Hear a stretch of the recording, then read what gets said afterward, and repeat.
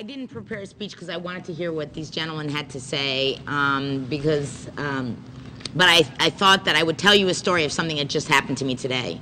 At 1:30 today, I got a phone call from my father, Adele Hovnanian, who many of you know, who made a decision 16 months ago to move my mother and himself at 82 permanently to Armenia. We've seen them 2 weeks in America since then, and I can say they've never been happier. And he calls me what is effectively 10 o'clock at night in Armenia and says, we had the most wonderful evening and we have to share it with you.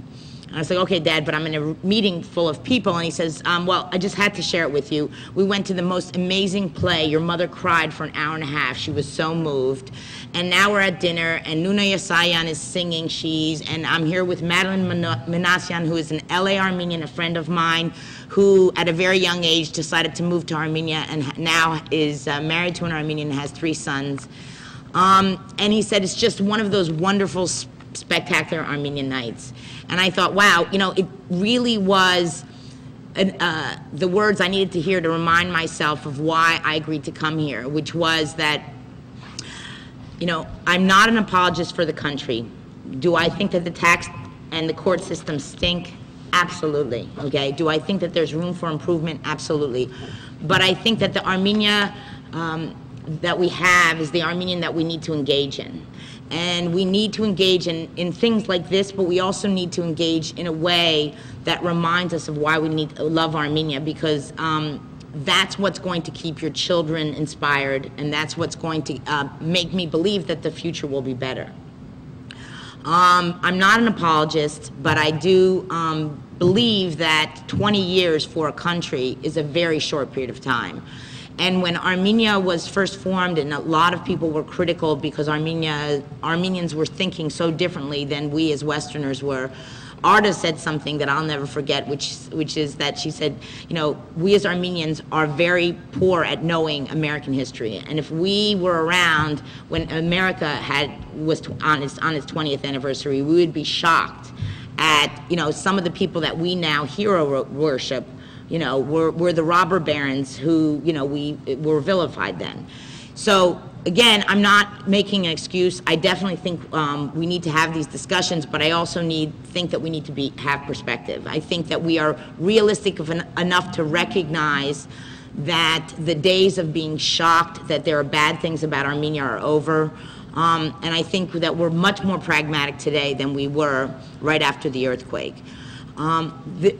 I agree very much with Razmig in that, you know, I went to a number of the diasporan conferences, and, you know, they were Chinese water torture because you truly felt that, you know, they were just giving you a forum to speak, but that they really didn't care whether or not something was accomplished. I truly believe that even though there are a number of well-intentioned people in the Ministry of Diaspora, that in the scope of all of the challenges that Armenia has, they don't take it seriously. They don't take it seriously for a number of reasons, most of which I believe is our fault. But I believe that we have to recognize, as Razmik said, that the diaspora is very unique, not just because of the newcomers and the people that are from, you know, from historic Armenia, but also because of the geographic diversity.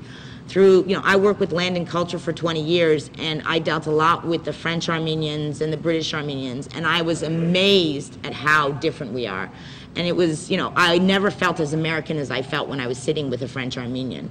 And so, you know, and Armenia sees all of us coming, you know, for our one-week trips and giving our opinions of how we do it in the West, or how we do it in Paris, or how we do it in London, or how we do it in Germany. And so, and, you know, their heads, you know, spin, and, you know, they've naturally leaned toward Russia. And I agree with Razmik, that is probably where the future center of the spoke of the diaspora will end up.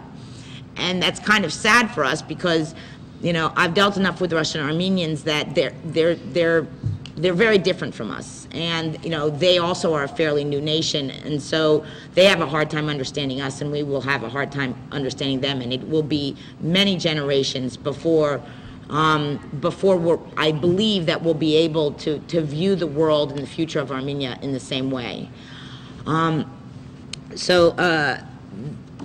As far as, you know, the protocols and the running of Armenia and should we have a voice, I'm going to be controversial here and say I don't think so, okay? I have a choice. Do I want to move to Armenia and have a voice? I have that choice. I've chosen not to. Maybe I'll move, hopefully sooner than my parents moved there. But until then, I question whether or not we as a diaspora, and again, the diaspora, perhaps if it had a unified voice, would be heard. But it doesn't have a unified voice. It definitely has different interests, and the institutional organizations we have aren't relevant to what Armenia is focused on. And so for me, I just basically see it as a situation where we should have these forums so we're realistic, we're aware, we show the diaspora they care. I mean, I know that the embassy is very aware of this lecture, okay, there's no doubt in my mind, and it's good for them to know that we're not lambs and we're not just going to just blindly give to the Armenian Fund when there's a telethon or whatever the case may be. But in the end of the day, I think that the solution that I can find for Armenia is probably in the words of one of our friends, James Tufenkin, and I'll end with a story here, which was, he's a successful businessman in New York. It's 1993, 94. Armenia, as many of you know, was horrible then. And every time I got on a plane, and I was doing a lot of prep work for LCO at the time, and it would be February, and he and I would find each other in the back of the plane, and I'd say, James, why are you going to Armenia? He says, oh, I'm going this week to count sheep. And I was like, okay. And like 6 months later, I'd be in the back of the plane, I'd see James again. I said, James, why are you going to Armenia this time? He says, oh, well, this time I'm going to test the quality of wool. And, and it would happen over and over. And this time I'm going to meet different dying people in villages. And this man for years invested his personal time to get on a plane and study the wool rug making factory. Although he was an extremely successful person, could have sent someone else, and ultimately invested successfully into a massive rug production business in the West. And so, he inspires me when people say, well, how can we engage in Armenia? And I say, well, you do, on whatever scale you can, you do what James did, which is you focus on the one thing within the spectrum of being Armenian that you feel the most passionate about. Is it schools? Is it hospitals? You go to Armenia and you find that one hospital that inspires you and you work with them. And you never do what we would never do in America. We would never walk into a school and just hand them a check. The story of Carolyn Najarian, who's a very dear friend. She trusted someone and the man absolutely ripped her off. It was a horrible story. And we lost the inspiration of a woman that truly was at the forefront of helping us improve the healthcare system in Armenia. And that's sad, and it's never retrievable. But the fact of the matter is that we have a responsibility to use our American wisdom when we go to Armenia and not lead by the hearts. And whatever we do it the same way we would do it in America. Okay? Trust but verify. Don't give power of attorneys blindly to people. And just, look in the eyes of the people that you're asking to be a partner in helping improve whatever little thing that you can help improve, and you will get a great level of satisfaction.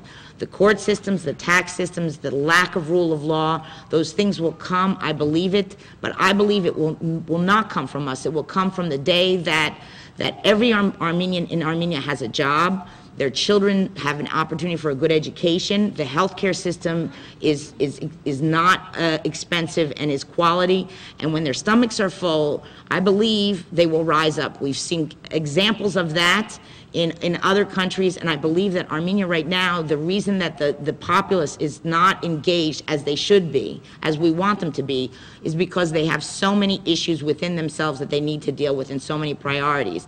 And so, nothing will happen until they are a partner of that change. That doesn't mean we don't have these discussions. It doesn't mean we don't engage. It doesn't mean we don't care, okay? It doesn't mean that we don't tell the government that we're not happy with the way things are. But at the end of the day, it is the country we have. It's still a young infant in the lifetime of a country. And we may not see the ideal Armenia that we dream of. Your children may not see it. But, as far as I'm concerned, I'm committed to it in the lifetime that I have. And I hope that each and every one of you, even though the tone of this presentation may go negative. I hope it doesn't, but if it does, I truly hope that most of you understand that at the end of the day, there's nothing better and more fulfilling in this short life that we have than being a part of that great country.